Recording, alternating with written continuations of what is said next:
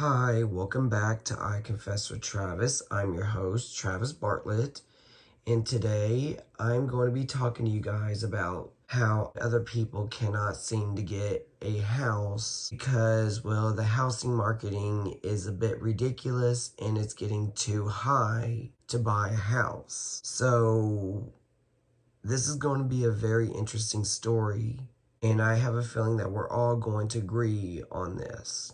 When I turned 24, I had a dream that I wanted to buy a house, get married, and even start a family.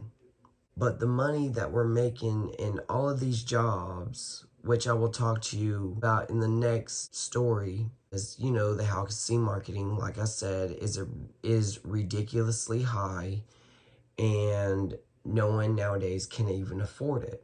I wanted to start a family, buy a house, get married, but I feel like the housing marketing was basically ruining my life because I had all this planned out, because now it's like it's hard for people to, get a house nowadays, especially the money we're making at all these jobs. And I was just thinking, and this is just, hypothetical, general, whatever. This isn't just made up or whatever. But if I was running the housing marketing, I would lower every single housing payment. And the reason why is because it'll make it easier for people to actually buy a house, maybe rent, so they can actually have enough money to get on their feet and, do whatever they want. My parents were nice enough to let me live in this house rent-free. And I'm going to tell you this. I have been living in my parents' house since the day I was born until, like I said, I wanted to move out at 24, and I'm still living in my parents' house at the age of 33. Now, I understand that, for a guy like me who should not be living at their parents' house at the age of their 30s, but it's not really a choice I had. I mean, yes, I was struggling on trying to find a house. Yes, I was mad because I couldn't seem to find a house that was like maybe closer to the price. I couldn't, afford rent because, I've gotten to where I've been jumping from job to job to job, buying stuff because I have, problems. Like, I have a shopping problem. So then I just gave up on buying houses because I got to the point where I started buying things because, I've been doing it for reverse psychology. And I know I should have saved up, but I didn't, because I did talk to my sister yesterday. And even though she's moved out because she's got a boyfriend and, she's got a child of her own, I understand if you ever own a house, it's expensive. But then, once you get a house, you got to think about the bills, the mortgage or rent or whatever you're getting for the house I understand it's completely ridiculous. I mean, I remember I was watching a video and I don't know, I think it was in Las Vegas. There was a video on TikTok in Las Vegas. They said they had the highest rent that was $4,000. And I'm over here thinking who in the right mind has $4,000 worth of rent? Nobody. I mean, I feel like this is basically like us living in California where you're buying, let's say, a 2-bedroom house with 1 bath for at least $1 million. And 1,000 square foot house is only $1 million in California. But here in Georgia and some other places where you get cheaper, where you can get rent up to like $800 to $2,000 a month. All I can say is it's the jobs that a lot of people are working at is getting to where they're not even paying people enough to, pay the bills or get a house or rent or, buy whatever you want, and then you don't even have money for it, Like, I don't want to make this sound stupid and dumb, but it's like when you're working at a job, and even though you do get paid, it feels like you don't get paid at all. And the reason why I'm saying this, you got bills, you got rent, you got, house mortgage and house payments and utilities you got to pay for. Then you got your car payments, then you got groceries you got to pay for. And what does that leave you? Maybe like nothing. I mean, you could be making like $2,000-$3,000 a month, and all that would be gone in 1 month for a house. And also cars as well, with insurance and other stuff. I mean, you may not even have like money in your pocket. You may not even have cash. Me, I'm just gonna be honest. I might have maybe like a couple dollars here and there. It might be like $1, $2, or $3, or even $5. That might last me for like the entire year. And I know what you guys are thinking. Y'all are probably thinking like, how is $5 gonna last you for a year if that's all you have in your wallet, even though you got a debit card and credit card? That's another thing. When you have a credit card and debit card, you're going to be blowing money left and right. So it's basically, you're like spending like $500 to at least $1,000, depending on the day, weeks, or even months. And you don't even realize you spent that much, And all I can say is buying or renting a house, it's like a struggle. If you're one of those people who's still trying to look for a house. I know some people nowadays are actually living at their parents' house rent-free. I know I told you that. But be mindful that you have loving parents who is letting you stay in their house for free so you can make enough money to where maybe you can actually find a place of your own. And I know some parents out there are kicking their kids out at the age of 18 because they think like, oh, well, our kids are old enough.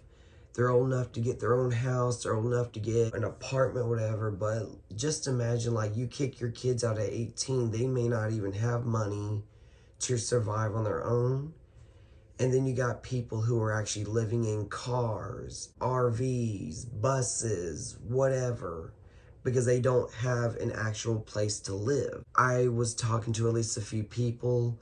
I've had some people come up to me and say, it's not so bad being homeless. Well, if you like to be homeless, that's up to you. I'm not trying to criticize. I'm not trying to be mean or whatever. And I'm lucky that I actually have parents who are actually letting me live their house rent-free until I can try to save up some money.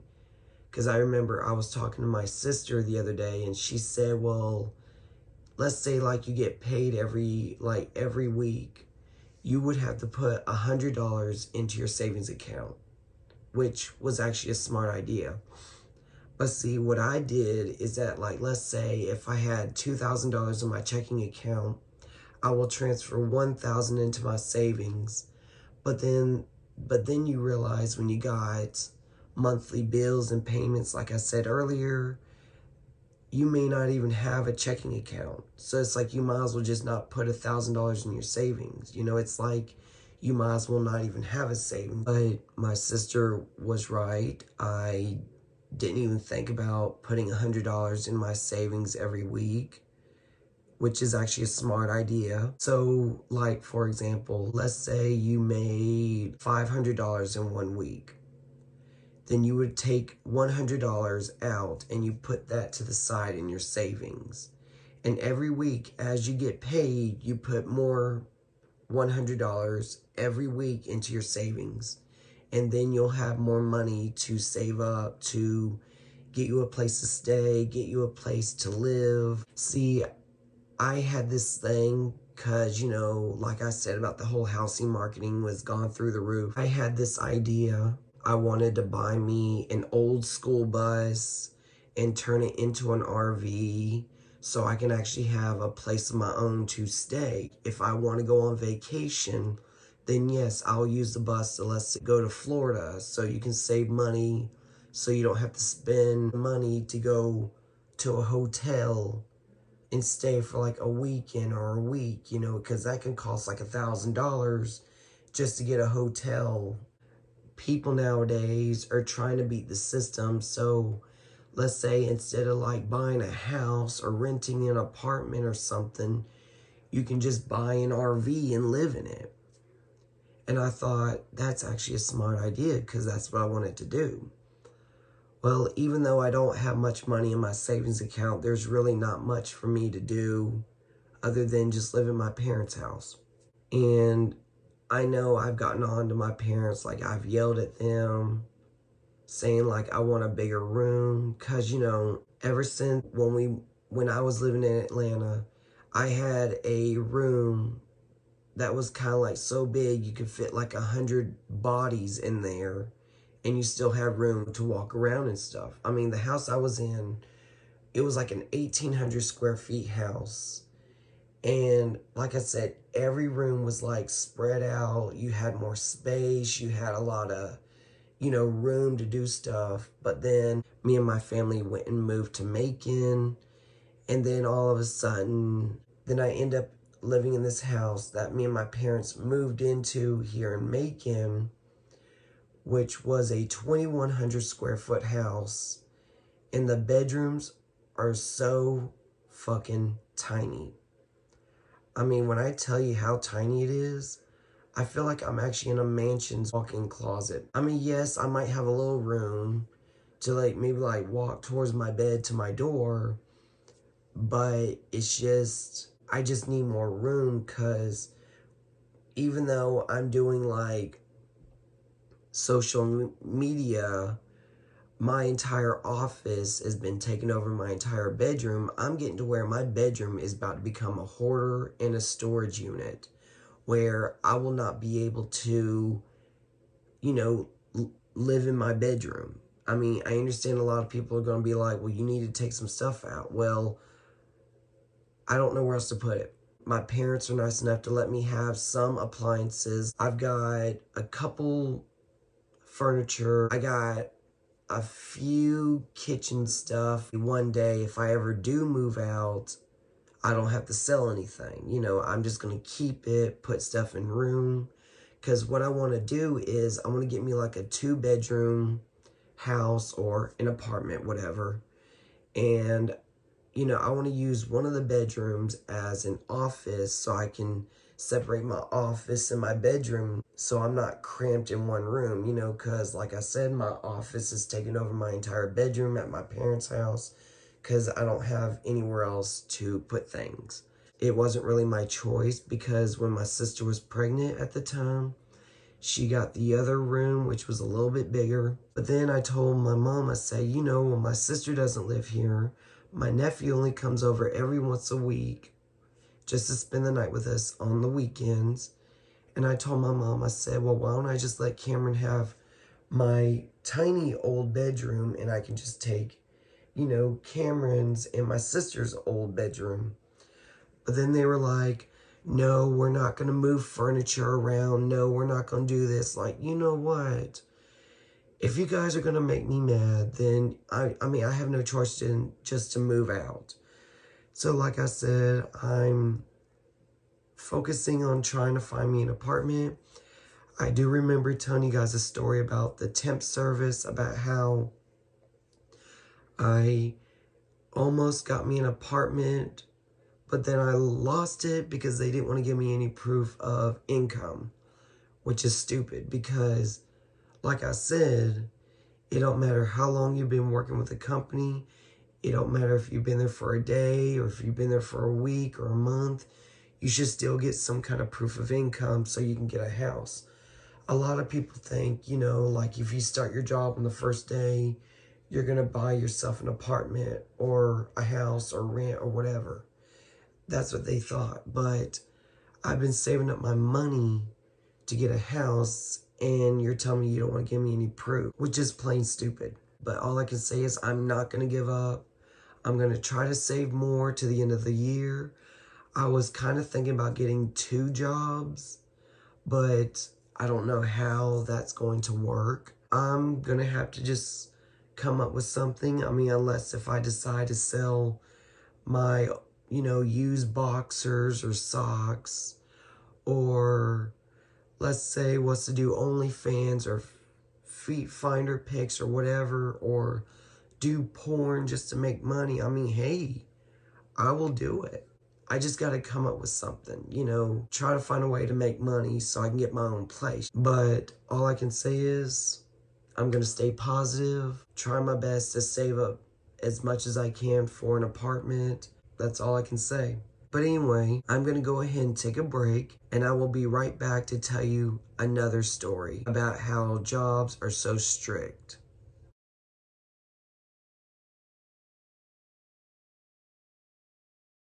Welcome back. I'm going to be talking about how jobs are so strict nowadays. It's ridiculous. So you're going to understand how jobs are and how their rules and policies actually work.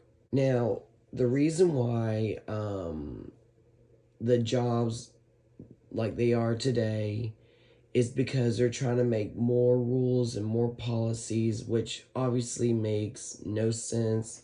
Some of the rules could be just kind of pointless. Some of the rules could be just dumb and stupid. But they don't realize that, let's say, like, you work at a job, and let's say you break one measly rule, and then it's like you get a write-up, which is kind of dumb. And it was like the time when I told you I was actually working at Ready Pack. They were so strict on their rules. Like, there was this one time they were telling us about, they said that one person was in the parking lot with flip-flops on, sandals or whatever. Either way, they were like open-toed shoes. And they said that this person's flip-flop or whatever their open-toe shoes were decide to break, and he or she, or I should say they, accidentally stumped their toe, and they decide to make that a rule by saying that we're no longer allowed to wear flip-flops or sandals or any kind of open-toe shoes in the parking lot. And I remember when they got on to us about that, I said it's not like we're going in the freezer with flip-flops, open-toed shoes, or anything. And they just said, well, they just made a rule. They say if you come in this building with flip-flops on, you're going to get a write-up, which is kind of dumb.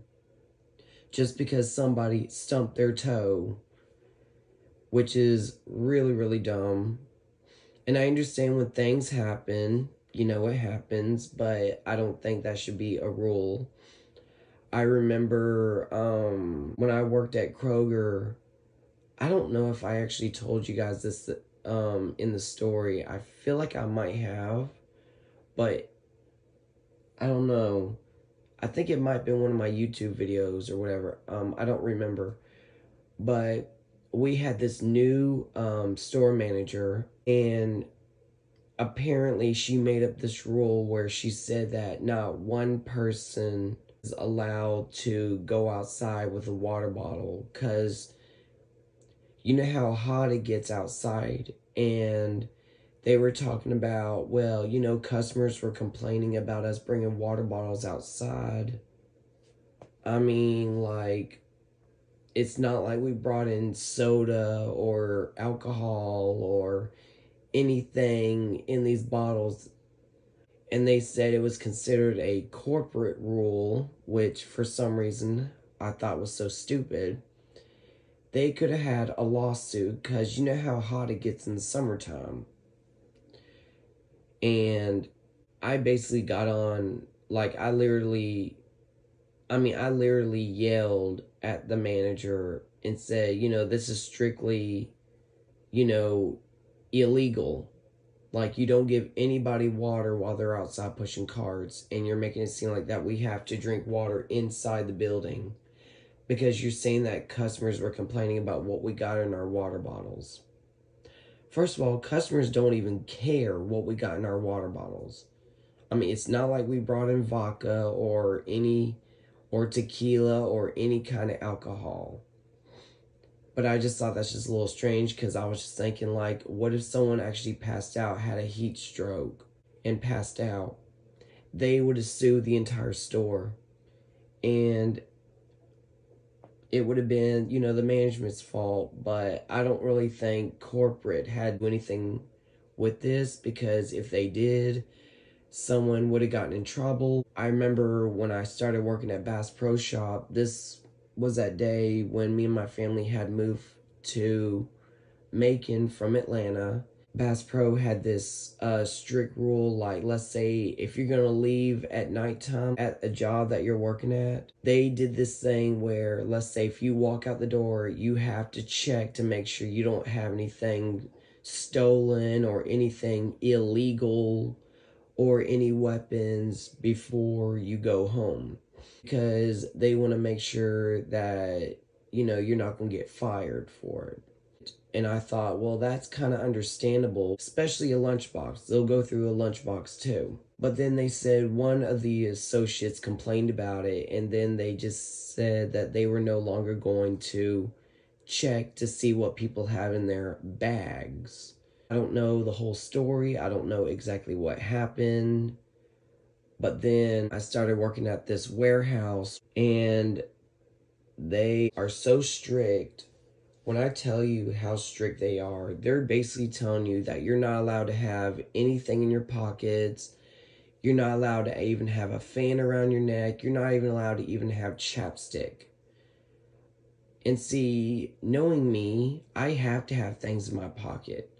All I carry in my pocket is my phone, my car keys, my chapstick, and even a tissue, because knowing me, I have allergies, and yes, I have seasonal allergies, which I will constantly blow my nose, basically about constantly. And the chapstick, I hate when my lips get so chapped, because they always say, well, you have to wait until you go on break to put on, your chapstick and all this stuff. And I thought, you know what? And I just thought that's just a bit ridiculous. And I hate having chapped lips. So if my lips get really, really, really chapped, I'm going to go berserk. And I will go off. And if I don't have a tissue in my pocket, yes, I will literally start blowing my nose on my shirt. I'm not saying it like that, but I just think it's just stupid that you're not allowed to have anything. And like I said, I feel like I was back at Ready Pack, where you couldn't have not one thing in your pocket. And then, to top it off, this warehouse that I'm actually working at, you know how, like, when people would, let's say, go to the bathroom, and let's say you were in the bathroom for like 15 minutes. They're talking about that they're going to write down and say, okay, well, this is how long you were in the bathroom. We're going to go ahead and write you up because you were supposed to be on the floor doing, whatever. And, I didn't quite understand that. If you really had to go to the bathroom, then you really had to go.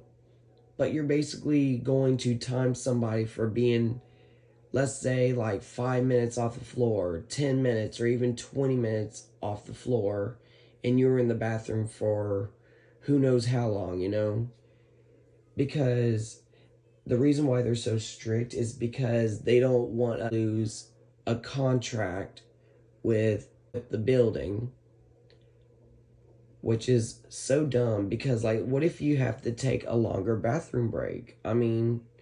yeah, I mean, there's people in there that might take a long time to use the bathroom. There's people in there that might take a short time to use a bathroom, which I just thought was just a bit ridiculous. And then I was told, which I think this is a complete lie, a complete ridiculous, stupid story. But somebody told me this story. They said the reason why they outlaw these box cutter knives is because they said that one person decided to catch a knife, which also cut their hand. First of all, I don't believe that.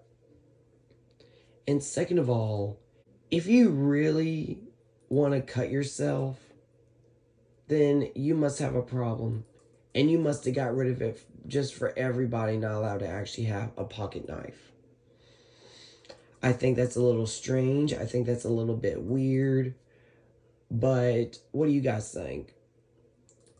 And all I can say is, if you're actually working at a strict job, I know a lot of people are going to say, well, I'm not going to work here because of the rules. I'm not going to work here because of the policies. I'm not going to work here because they're strict. Well, you know what? People say the same thing about management. People say things about not getting paid enough. And you know what? I actually do agree with them. And see, I've gotten to where I have been jumping from job to job to job. And I feel like a foster child, instead of like jumping from job to job, I feel like a foster child who's basically jumping from house to house to house.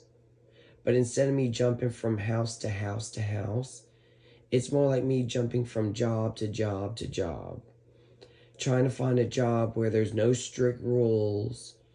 Trying to find a job where you can make at least about $20 or even $30 an hour, which is kind of impossible to find in certain jobs.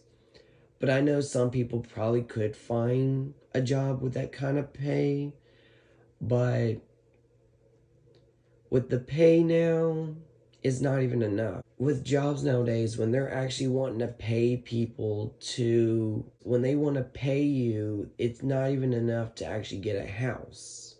Like I said in this episode, you might even have money to go live in your car. And if you're one of those people who just now started working at your job, or you're new at this job, or anywhere, if it's your first time job, give you a little heads up. You're not alone. You're going to be working in a strict area where you're not going to be able to have, a job where you can keep. And I know a lot of people are going to get to where it's not all fun and games when you're at a job. Then they want to start doing these point systems. Like, for example, this job I'm working at right now, and for what I was told, which is going to sound completely ridiculous, but also kind of dumb, their point system, depending on what job you work at, you could probably get up to like so many points. I came into work at 7:45 every morning, and I remember that there was one of the managers who came up to me and said that I've been coming in late 3 days by 2 minutes late. 2 measly minutes. You would think 2 measly minutes wouldn't count, right? You would think that's just nothing. Well, with the newer point system, instead of you having to wait, let's say 7 minutes before and 7 minutes after, or let's say if you were 15 minutes late, you would automatically get a point. Well, the point system that I'm actually with, if you were late by 30 seconds, or if you clock in right on the dot, or if you were late for 2 measly minutes, you get half a point. Which was completely dumb and stupid. Which I told the manager that. Then I contacted corporate to see if this was all true. They said yes, it was true. And then I told corporate person, I said, well, every job I work at, like let's say if you clocked in at 8 o'clock in the morning, you can clock in at like 7 minutes early, which would be like 7:53 in the morning. You can clock in on the dot, and you can clock in 7 minutes late and you're still okay. But if you were like 15 minutes late, like let's say you clocked in at 8:08 or 8:15, then yes, you automatically get half a point. And I understand other points, like let's say if you were there for like half a day, you get half a point. You do a no call, no show, you get a whole point. If you do, let's say you decide to show up whenever, you're automatically going to get a point. And then they'll say things like, if you get to a certain amount of points, they're going to write you up. And then the next time you're late again, that's going to be your last point, and then they're going to let you go. And the reason why people are doing point systems is because they want people to stay and keep their jobs. Which a lot of people nowadays, they're not going to keep their jobs.